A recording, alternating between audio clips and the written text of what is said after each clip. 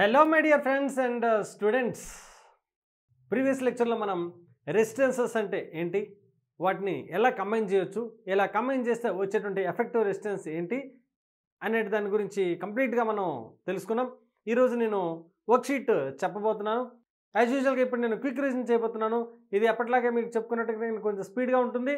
ఈ quick revision మీకు అర్థం కావాలంటే ప్రీవియస్ వీడియోస్ మీరు చూసి ఉండాలి. ఒకవేళ చూడకపోతే కనుక వాటిని చూసిన తర్వాత ఈ వీడియోని మీరు చూడండి. క్విక్ రివిజన్ కంప్లీట్ అయిన వెంటనే మనం వర్క్షీట్ లోపలికి వెళ్ళిపోదాం. సో మనం ఏం చెప్పుకున్నాం, resistors can be connected either in series are parallel అనే విషయం మనం ఆల్రెడీ డిస్కస్ చేసాం. ఇట్లా కనెక్ట్ చేస్తే దాన్ని ఏం చెప్తాం, సిరీస్ కాంబినేషన్ అని చెప్తాం. ఈ సిరీస్ కాంబినేషన్లో ఏం జరుగుతుంది, అసలు సిరీస్ కాంబినేషన్ అని మనం ఎలా ఐడెంటిఫై చేయగలం అంటే, if I current is drawn from the battery, the same current should pass through each and every resistor. So it's R1 and it's R2. Same current కనుక వెళితే దాన్ని మనం సిరీస్ కాంబినేషన్ అని చెప్తాం. అలా కాకుండాను ఇలా ఉన్నాయనుకుందాం, ఇదొక రెసిస్టర్ ఇదొక రెసిస్టర్ అనుకుంటే దీన్ని మనం బ్యాటరీ కనెక్ట్ చేస్తే బ్యాటరీ నుంచి వచ్చేటువంటి కరెంట్ I అనుకుంటే, ఈ I కరెంట్ ఇక్కడికి వచ్చేటప్పటికి ఇట్లా స్ప్లిట్ అయింది అనుకోండి, సంథింగ్ I1 కింద I2 కింద ఇలా విడిపోతే దాన్ని మనం ప్యారలల్ కాంబినేషన్ అని చెప్తాం. Say it is R1 and it is R2 అనుకుంటే. అయితే మీరు అనొచ్చు నాకు, సరే ఇలా స్ప్లిట్ అయితే చాలు దాన్ని ప్యారలల్ కాంబినేషన్ అని వచ్చాను. కొంచెం కాంప్లికేటెడ్ ప్రాబ్లమ్స్లోకి వెళ్ళేటప్పటికి నేను ఇప్పుడు చెప్పిన డైలాగ్ కొంచెం వైలేట్ అవుతుంది. కానీ ఇప్పుడు మనము బిగినింగ్లో ఉన్నాం కాబట్టి, 6th క్లాస్లో ఉన్నాం కాబట్టి, ఇప్పుడు మనం 6th క్లాస్లో చేసే ప్రాబ్లమ్స్ వరకు కూడా నా స్టేట్మెంట్ సరిపోతుంది. ఇంకాస్త మీరు గ్రో అయిన తర్వాత అప్పుడు మీరు అడగొచ్చు, సార్ ఎట్లా అంటే, అప్పుడు నేను చెప్పే స్టేట్మెంట్ ఏంటంటే, కరెంట్ అనేది ఇట్లా డివైడ్ అవ్వాలి, అలాగే పొటెన్షియల్ అనేది ఈ రెసిస్టర్ దగ్గర ఈ రెసిస్టర్ దగ్గర పొటెన్షియల్ డిఫరెన్స్ అనేది సేమ్ ఉండాలి. అట్లా సేమ్ పొటెన్షియల్ డిఫరెన్స్ ఉంటే అప్పుడు మనం ప్యారలల్ కాంబినేషన్ అని చెప్తాం. ప్రస్తుతానికి మనకి ఇలా స్ప్లిట్ అయితే అది మనకి ప్యారలల్ కాంబినేషన్లో ఉండొచ్చు అనేటువంటి దాన్ని మీరు ఒక అంచనా వేసుకోండి, సరేనా? మరి ఇలా సిరీస్ కాంబినేషన్ ఉండేటప్పుడు ఎఫెక్టివ్ రెసిస్టెన్స్ ఫార్ములా ఆల్రెడీ మనం డెరైవ్ చేసాం. That is R1 plus R2. Wear this R1 plus R2 అనుకున్నాం కదా, means the effective resistance R is greater than R1, this R is greater than R2. డెఫినెట్గా R1 కంటే కూడా R2 కంటే కూడా ఎక్కువగానే ఉంటుంది. అంటే ఎఫెక్టివ్ రెసిస్టెన్స్ అనేది గ్రేటర్ దెన్ ద గ్రేటెస్ట్. ఒకవేళ ఇది 1 ఇది 2 అనుకుందాం అనుకోండి, ఎఫెక్టివ్ రెసిస్టెన్స్ ఏమవుతుంది, 3 అనేది ఉంటుంది. So 3 is greater than the 2, maximum కంటే కూడా ఎక్కువగా ఉంటుంది. Whereas if you come here, the effective resistance is gained by 1 by R effective is equal to 1 by R1 plus 1 by R2. ఈ డెరివేషన్స్ అన్ని కూడా నేను ప్రీవియస్ సినాప్సిస్లో చెప్పాను. క్విక్ రివిజన్లో మరి డెరివేషన్స్ ఉండవు. ఇప్పుడు ఈ R ఎఫెక్ట్ అనేది ఎలా ఉంటుంది, ఫైనల్ రెసిస్టెన్స్ అనేది less than R1 and also less than R2 ఉంటుంది అన్నమాట. ఎందుకు రెసిప్రోకల్స్ని యాడ్ చేస్తున్నాం కాబట్టి ఈ వచ్చినటువంటి ఎఫెక్ట్ అనేది లెస్ దెన్ ద లీస్ట్ అయ్యి ఉంటుంది. ఫర్ ఎగ్జాంపుల్ కావాలంటే ఇది 1 ohm ఇది 2 ohm అనుకోండి, 1 by R in parallel R effect is equal to 1 by 1 plus 1 by 2 అవుతుంది కదా, which equal to how much 3 by 2, which is equal to how much 3 by 2 means R parallel is equal to how much 2 by 3 which is equal to 0.6 which is less than 1. అంటే least కంటే కూడా ఇంకా తక్కువగా ఉంటుంది. Effect resistance ఎప్పుడు తగ్గుతుంది, parallel కాంబినేషన్లో తగ్గుతుంది, సిరీస్ కాంబినేషన్లో పెరుగుతుంది, అంతేనా? సో ఇప్పుడు మనం డిఫరెంట్ కాంబినేషన్స్ తీసుకొని ఆ యొక్క కాంబినేషన్స్తో మనం ప్రాబ్లమ్స్ ఎలా సాల్వ్ చేయాలనేది చూద్దాం. అయితే ఈ సర్క్యూట్స్ని మనకి ఇస్తారు కదా, ఈ సర్క్యూట్ని మనం సాల్వ్ చేసేటప్పుడు బేసిక్గా కొన్ని ప్రిన్సిపల్స్ని మనం ఫాలో అవ్వాలి. ఏంటంటే, first one is connected dummy battery in between the points where you want to find the effective resistance. ఈ పాయింట్స్ నోట్ చేసుకోండి. Connected dummy battery between the 2 points where you want to find the effective resistance, అదొక point. రెండోది ఏంటంటే, name the junctions if any. ఏమైనా junctions ఉన్నాయనుకోండి, జంక్షన్స్కి ABCD అనో 1 2 3 4 అనో పేర్లు పెట్టుకోండి. తర్వాత ఏం చేయాలంటే, third point, redraw effective circuit diagrams. మనకు కాంప్లికేటెడ్ సర్క్యూట్ డయాగ్రామ్ ఇస్తాడు కదా, దాన్ని మనకు అర్థమయ్యే విధంగా కొంచెం సింప్లిఫై చేస్తూ డయాగ్రామ్స్ని రీడ్రా చేస్తూ ఉండాలి. ఎన్ని వీలైతే అన్ని సర్క్యూట్ డయాగ్రామ్స్ని రీడ్రా చేస్తూ ఉండాలి. అలా నువ్వు రీడ్రా చేస్తూ ఉంటే నీకు సర్క్యూట్ అనేది సింప్లిఫై అయిపోతుంది, నీకు ప్రాబ్లం అనేది విజువలైజేషన్ వచ్చేస్తుంది, and you will finally get the answer very quickly. అంతేనండి. ఈ 3 పాయింట్స్ నోట్ చేసుకోండి. మనం ఇంకా వర్క్షీట్ లోపలికి వెళ్ళిపోదాం.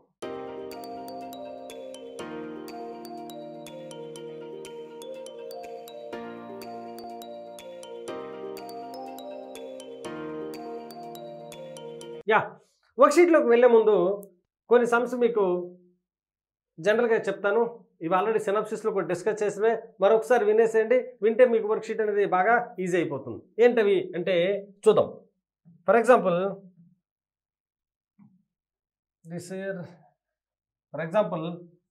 ఇట్లా కొన్ని రెసిస్టర్స్ ఉన్నాయి అనుకుందాం.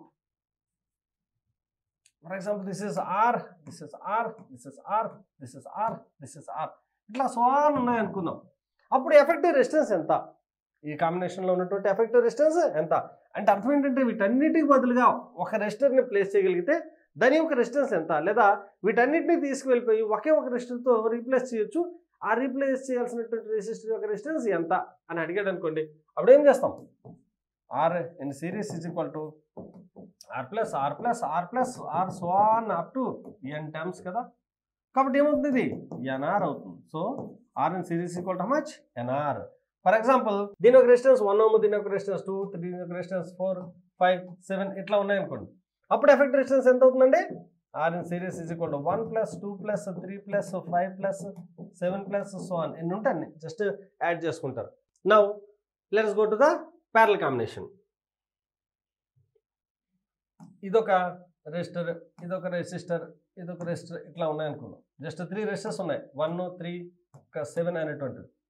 ఇప్పుడు ఈ మూడింటి యొక్క ఎఫెక్ట్ రెసిస్టెన్స్ ఎంత అని అడిగేటట్టు దాని అర్థం ఏంటంటే ఈ మూడింటిని తీసేసి ఒకే రెసిస్టర్ని పెట్టండి. ఆ ఒక రెసిస్టర్ యొక్క రెసిస్టెన్స్ ఎంత అని అడిగాడు అనుకోండి. అప్పుడు మనం ఏం చేస్తాం? We have direct the formula for are in parallel is equal to 1/1 plus 1/3 plus 1/7. So దీన్ని మీరు సింప్లిఫై చేస్తే వచ్చేది మన యొక్క రెసిస్టెన్స్ ఇన్ ప్యారలల్. అలా కాకుండా దీని యొక్క రెసిస్టెన్స్ ఒక 2 ఓమ్స్ అని, దీని రెసిస్టెన్స్ 4 ఓమ్స్ అని, దీని రెసిస్టెన్స్ 6 ఓమ్స్ అన్నాడు అనుకోండి.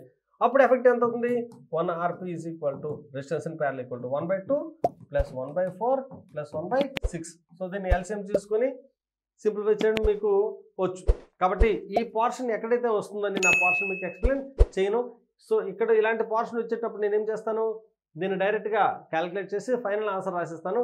మీకు అక్కడ అర్థం కాకపోతే కనుక ఫిజిక్స్ అర్థం కాలేదు, ఫిజిక్స్ బాగా చెప్పట్లేదు అని చెప్పి డప్పు వేయకండి. అక్కడ మీకు అర్థం కావాల్సిందేంటి? మీరు మ్యాథ్స్లో వీక్గా ఉన్నారు, మిమ్మల్ని మీరు మ్యాథ్స్లో స్ట్రాంగ్ చేసుకోవాలని అర్థం చేసుకోండి. మిమ్మల్ని మీరు మ్యాథ్స్లో స్ట్రెంథన్ చేసుకోవడానికి ఏం కావాలో మీ మ్యాథ్స్ టీచర్ హెల్ప్ తీసుకోండి. I request all the maths teachers to help in this record. మీరు చెప్పేదే కదండి, మాకోసం మీరు చెప్తున్నారు. కానీ ఎవరైతే పిల్లలు ఇక్కడ ఇబ్బంది పడుతున్నారో వాళ్ళకి కొంచెం స్పెషల్ కేర్ తీసుకుని వాళ్ళకి కొంచెం నా మాటగా కొంచెం వాళ్ళకి ఇక్కడ హెల్ప్ చేస్తే మీరు మాకు ఫిజిక్స్కి హెల్ప్ చేసిన వాళ్ళు అవుతారు. చాలామంది పిల్లలు ఫిజిక్స్ అంటే భయం అంటారు. ఎందుకంటే వాళ్ళకి నిజానికి ఫిజిక్స్ భయం కాదు, ఫిజిక్స్ చివరిలో వచ్చేటువంటి ఈ క్యాల్కులేషన్స్ భయం. అంటే మ్యాథ్స్లో వాళ్ళు ఏదైనా సందర్భంలో వీక్గా ఉంటే ఆ ఇంపాక్ట్ కూడా ఫిజిక్స్ మీద పడి ఫిజిక్స్ అనేది భయపడుతుంది.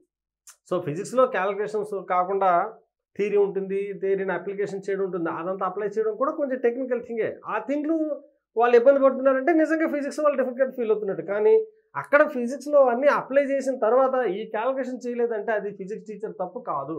దయచేసి ఏ స్టూడెంట్స్ కూడా ఫిజిక్స్ టీచర్స్ని నిందించొద్దు.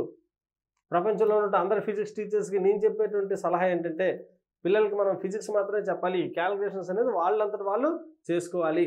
వాళ్ళకి క్యాల్కులేషన్స్లో తేడా ఉంటే వాళ్ళ క్యాల్కులేషన్స్ని వాళ్ళంతటి వాళ్ళగా మ్యాథ్స్ టీచర్ హెల్ప్తో నేర్చుకోవాలి. మనం ఈ క్యాల్కులేషన్స్ అంతా నేర్పుకుంటూ ఉంటే ఫిజిక్స్ చెప్పడానికి టైం సరిపోదు. కాబట్టి మనం ఫిజిక్స్ చెప్తాం, పిల్లలకి ఎక్కడ ఇబ్బంది పడుతున్నారో అని చెప్పి ట్రైన్ చేస్తే సరిపోతుంది. So this is about parallel combination when 3 resistors are given like this. అలా కాకుండాను ఇలాగా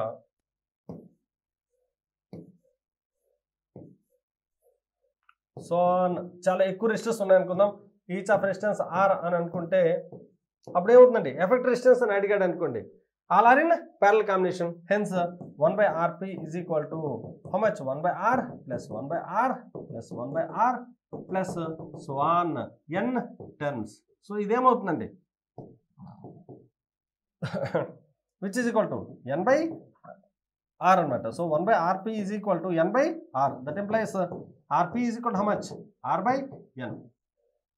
అంటే ఇట్లా ఇచ్చాడు అనుకోండి, చాలా సందర్భంలో మనం చేస్తుంది. ఇది ఒక 6 ohms అనుకోండి, 6 ప్యారల్ కాంబినేషన్లు ఉన్నాయి.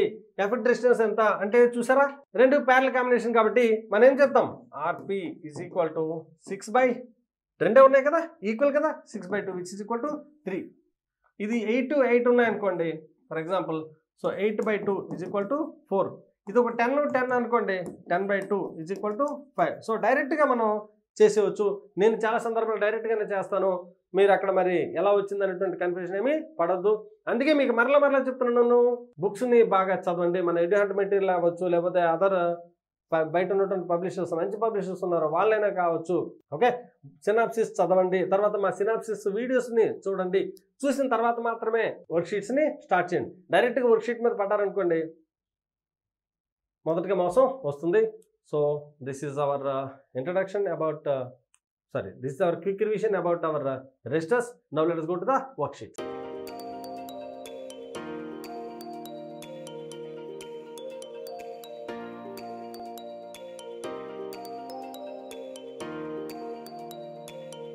Now let us look into the first problem from our worksheet number 4. See this one. I hope it is visible. For your better understanding, I am drawing again. It's like this. It is 3 ohms here, and here it is 3 ohms. It is 3 ohms. It is 3 ohms given like this. Here 3 ohms, here 3 ohms, here 3 ohms, and here 3 ohms. It's given like this, right?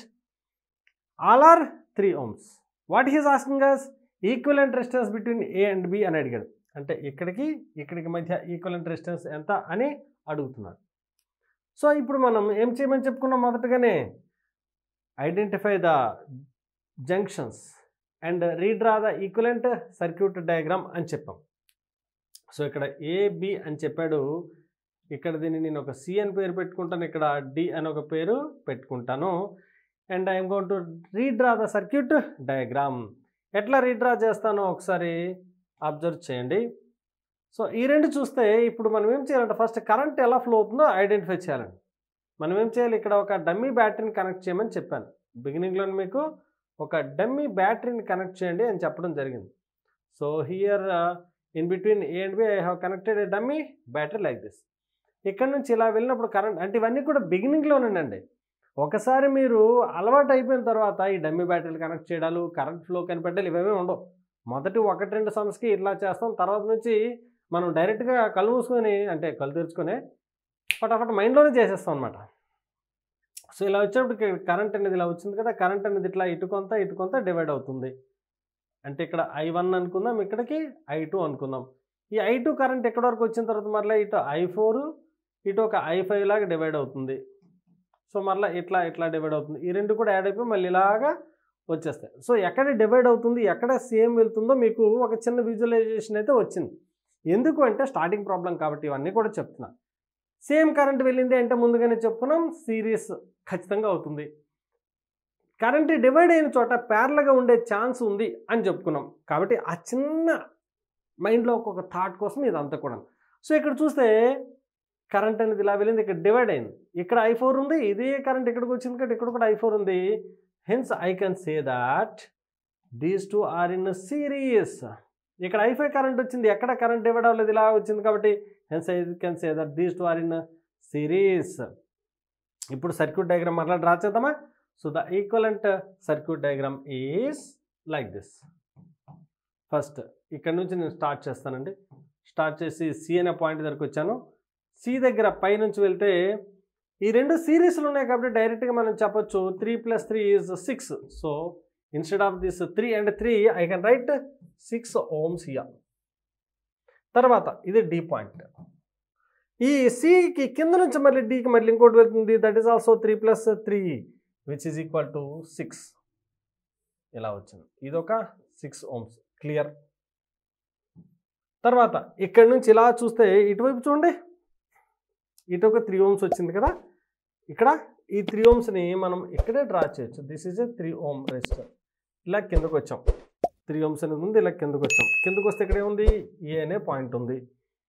తర్వాత ఏ నుంచి ఇలా వెళ్తున్నాం అనుకోండి, ఇక్కడే ఉంది చూడండి 3 and 3. This 3 and 3 both are having same current, ఇలా వెళ్ళిన కరెంట్ సేమ్ వెళ్తుంది కాబట్టి ఈ రెండు కూడా సిరీస్లో ఉన్నాయని చెప్పొచ్చు. కాబట్టి ఏకి బికి మధ్యలో 3 + 3 6 ohms అనేటువంటి రెసిస్టర్ వస్తుంది. ఏకి బికి మధ్యలో 6 ohms అనేటువంటి రెసిస్టెన్స్ వచ్చేసింది. ఇది బి పాయింట్. బికి డికి మధ్యలో ఇంకొక రెసిస్టెన్స్ ఉంది.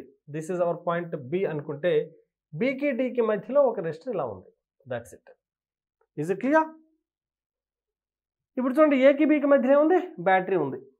సో బ్యాటరీని మనం యాసిడ్గా కనెక్ట్ చేసాం. ఇది మన యొక్క బి. ఇదేననుకోవచ్చు, ఇదేననుకోవచ్చు, no problem. సో ఇప్పుడు చూడండి, ఇది 3 ohms, ఇది 6, ఇది 3 ohms, ఇది ఒక 6. ఇప్పుడు మరలా దీన్ని ఈక్వలెంట్ డయాగ్రామ్ డ్రా చేయాలంటే ఏముంది, ఇక్కడ నుంచి కరెంట్ వస్తుంది కదా, వచ్చిన కరెంట్ అనేది ఇలా వెళ్ళి ఇలా వచ్చి ఇక్కడికి వచ్చేటప్పటికి ఇటు కొంత డివైడ్ అవుతుంది, ఇలా వెళ్తుంది. మళ్ళీ ఇక్కడికి వచ్చిన కరెంట్ ఇటు కొంత డివైడ్ అయింది, మళ్ళీ ఇలా వచ్చేసింది, మళ్ళీ రెండు కూడా జాయిన్ అయ్యి ఇలా వచ్చేస్తుంది. అంటే ఇక్కడ రెండు చూడండి, ఈ రెండు ఎలా ఉన్నాయి, these two are in parallel, కాబట్టి ఈ రెండింటి బదులుగా నేను ఒక రెసిస్టర్తో రీప్లేస్ చేయొచ్చు. సో 6 ప్యారలల్గా ఉండేటప్పుడు ఎఫెక్ట్ రెసిస్టెన్స్ ఎంత అవుతుంది, 1/6 + 1/6 = 1/R ఎఫెక్టివ్ అనమాట. So this is nothing but 2/6 = 1/R means that implies 2/6 అంటే 1/3 means R = how much, 3 ohms. So ఈ రెండింటి బదులుగా నేను ఇప్పుడు ఏం చేయొచ్చు అంటే ఒక 3 ohm రెసిస్టర్స్తో రీప్లేస్ చేయొచ్చు. So now my third equivalent diagram is like this. ఇక్కడ నుంచి నేను స్టార్ట్ అయ్యాను, ఏ అనే పాయింట్ నుంచి, ఏ నుంచి అలా పైకి వెళ్ళాను, ఒక 3 ohms రెసిస్టర్ని డ్రా చేశాను. దాని తర్వాత ఈ రెండింటి బదులుగా ఒక 3 ohms రాశాను. తర్వాత మరలా ఎక్కడికి వచ్చాను, ఇక్కడ మరలా ఇంకొక 3 ohms అనేది క్రాస్ చేశాను, ఇక్కడికి వచ్చాను. సో ఎక్కడికి వచ్చాను, బి అనే పాయింట్కి వచ్చాను. మరి ఏకి బికి మధ్యలో ఉంది, 6 ohms ఉంది. So this is like this. In between A and B there is 1 more 6 ohm. అయిపోయిందండి. Now in between A and B I'm going to connect one dummy battery. ఈ డమ్మీ బ్యాటరీ అనేది జస్ట్ డ్రా చేస్తున్నాం, దీంతో పెద్ద పని ఏం లేదు, just visualisation కోసం. నెక్స్ట్ ఈక్వలెంట్ డయాగ్రామ్ డ్రా చేయాలి. ఎట్లా, దిస్ 3, 3, 3 ఎలా ఉన్నాయండి, సిరీస్, కాబట్టి 3 + 3 + 3 9 ohms. సో ఇప్పుడు ఇదేమవుతుంది, 9 ohms అనేటువంటి ఒక ఎఫెక్టివ్ రెసిస్టెన్స్ వస్తుంది. సో ఇక్కడ డ్రా చేస్తే దిస్ ఈజ్ 9 ohm. ఆ కిందన చూస్తే ఎంత ఉంది, 6 ohm ఉంది. 9 ohm కిందన 6 ohms అనేటువంటి రెసిస్టెన్స్ ఉంది. This point A, that is point B, this point A. So ఇట్లాంటి డయాగ్రామ్ మీకు వచ్చింది కదా, this is 9 ohms, this is 6 ohms, this is battery. ఇప్పుడు ఎఫెక్ట్ రెసిస్టెన్స్ కావాలి. మీకు చూస్తే 9 and 6 ఎలా కనిపిస్తున్నాయండి, definitely parallel. So 1/R effective final in parallel combination equal to 1/9 + 1/6, that's it. So ఇది మీకు మ్యాథమెటికల్గా సింప్లిఫై చేయడం ఎట్లాగో తెలుసు, నేను చెప్పాల్సిన పని లేదు, కట్ నేను చేసి పెడతాను, మీరు జస్ట్ చూడండి అంతే, don't expect explanation from me. So 9 and 6 అంటే 18, 9 2s + 6 3s = 5/18. సో రెసిప్రోకల్ చేస్తే R ప్యారలల్ = 18/5 ఉందా. సో అన్ని ఇట్లా ఉన్నాయి కాబట్టి 5 3s 15.6 ohms. So 3.6 ohms is our answer. Got it? So this is our question number 1 successfully finished. So I hope you understood. మీకు note చేయాలనుకుంటే వీడియోని కొంచెం ఫార్వర్డ్ చేయండి. ఫార్వర్డ్ చేస్తే ముందు సొల్యూషన్ ఉంటుంది, తర్వాత మళ్ళీ దీన్ని అక్కడ పాజ్ చేసి అది నోట్ చేసినట్టే మళ్ళీ కొంచెం ఫార్వర్డ్ చేసుకొని ఇది నోట్ చేయండి. అవసరం లేదు సార్, మీరు చెప్పేసారి వినేసాం, ఇంకా మాకు ఫార్వర్డ్ అవసరం లేదు, మా మైండ్లో మొత్తం ఉందంటే వీడియోని క్లోజ్ చేసి మొత్తం మీరు ఓన్గా చేసేయండి. ఈ ప్రాబ్లమ్స్ చేస్తూ ఉంటే చాలా తమాషగా ఉంటాయి. అన్ని ప్రాబ్లమ్స్ ఇంకా నేను చెప్పాల్సిన పరిస్థితి ఉండదు, హింట్స్ ఇస్తే చాలు మీరు చేసేటట్టుగా ఉంటాయి. కాబట్టి రాను నేను హింట్స్ ఇచ్చి విడిచిపెట్టేస్తూ ఉంటానన్నమాట. Look at the second problem. The effect resistance between A and B అని అడిగాడు. ఇక్కడ కూడా సేమ్ అండి, ఏకి బికి మధ్య మనకి ఎఫెక్టివ్ రెసిస్టెన్స్ కావాలి. This is a and this is B. So ఇక్కడ మనకు కావాలి, ఈ రెండు మధ్య ఎఫెక్ట్ రెసిస్టెన్స్ కావాలి. సో 1 by 1 సింప్లిఫై చేసుకుంటూ వస్తే చూడండి, చూస్తే మీకు రెండు ఎలా ఉన్నాయండి, సిరీస్లో ఉన్నాయి కదా. కాబట్టి ఇప్పుడు నేను డ్రా చేస్తా చూడండి, ఏ అనే పాయింట్ ఇక్కడ ఉంది, సి అనే పాయింట్ ఇక్కడ ఉంది. సో ఏకి సికి మధ్యలో ఇది నెట్వర్క్ 1 తీసుకుంటే ఈ రెండు మధ్యన 3 + 3 ఎంత అండి 6. So this is our 6 ohms. ఇది అయిపోయింది. నెక్స్ట్ ఏకి సికి మధ్యలో ఇంకొక 6 ohms ఉంది. So I have drawn that also. This is 1 more 6 ohms. ఇది కూడా అయిపోయింది. మరి ఇప్పుడు చూడండి, ఇక్కడ చూస్తే ఏకి బికి మధ్యలో, అంటే ఇక్కడ ఏ అనేది తీసుకుంటే ఇక్కడ బి అనేది ఇంకొక పాయింట్ ఉంది. ఈ ఏకి బికి మధ్యలో 3 ohms అనేది ఒకటి ఉందండి. ఇక్కడ 3 ohms ఉంది. తర్వాత ఏమైంది, బికి సికి మధ్యలో, అంటే ఇలాగా బికి సికి మధ్యలో 3 ohms అనేది ఇంకోటి ఉంది. 3 ohms అనేది ఇంకోటి ఉంది. కానీ మనకు కావాల్సింది ఎఫెక్ట్ రెసిస్టెన్స్ ఎక్కడ, ఏకి బికి మధ్యలోనే కావాలి ఎఫెక్ట్ రెసిస్టెన్స్. ఇప్పుడు చూద్దాం. ఇప్పుడు చూస్తే ఈ రెండు ఎలా ఉన్నాయండి, 6 6 ప్యారలల్. 6 6 ప్యారలల్ అయినప్పుడు ఎఫెక్ట్ రెసిస్టెన్స్ ఎంత అవుతుంది, 1/6 + 1/6 2/6 మీన్స్ 1/3 ప్యారలల్ కాబట్టి రెసిప్రోకల్ అయితే ఓకే 1/3 రెసిప్రోకల్ అయితే ఉంది 3 అవుతుంది. So this is 3 ohms. The effect resistance is how much, 3 ohms. So ఏకి సికి మధ్యలో ఇప్పుడు 3 ohms వచ్చింది. ఏ అనే పాయింట్ ఇక్కడ ఉంది, సి అనే పాయింట్ ఇక్కడ ఉంది, వీళ్ళిద్దరి మధ్య రెసిస్టెన్స్ 3 ohms అయింది. ఇప్పుడు మరి ఏకి బికి మధ్య ఏముంది, 3 ohms అనే రెసిస్టెన్స్ ఉందన్నమాట. ఇది బి అనుకుంటే ఏకి బికి మధ్యలో ఒక 3 ohms ఉంది. ఈ బికి సికి మధ్య ఏముంది, ఒక రెసిస్టెన్స్ ఇట్లా ఉంది. సో ఇప్పుడు మనకి ఇక్కడ బ్యాటరీ కనెక్ట్ చేయమని చెప్పాం, అందుకనే. ఇప్పుడు చూస్తే ఇది ఎంత అండి, బికి సికి మధ్య ఉన్నది 3 ohms, ఏకి బికి మధ్య ఉన్నది ఎంత 3 ohms. ఇప్పుడు చూస్తే ఈ రెండు ఇలా వెళ్ళిన కరెంట్ ఏమవుతుంది, ఇక్కడికి వచ్చిన కరెంట్ ఇలా వెళ్తుంది, డివైడ్ అవుతుంది, ఇలా వెళ్ళి ఇలా వస్తుంది, ఇలా వెళ్తుంది కదా. So these 2 are in series, కాబట్టి this 3 and 3 are in series combination. కాబట్టి ఏకి బికి మధ్యలో ఏముంది, దిస్ 3 + 3 6 ohms అనేది ఒకటి ఉంది, ఇది అయిపోయింది. తర్వాత ఏకి బికి మధ్యలో ఇంకేముంది, 3 ohms అనేది ఇంకోటి ఉంది, 3 ohms. So that's all. Now we have to find the effective resistance. 1/R is equal to 1/6 + 1/3.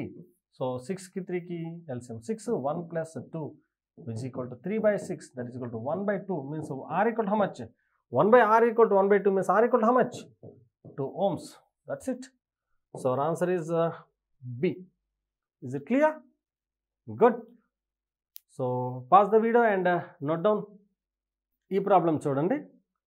I hope it is visible to you.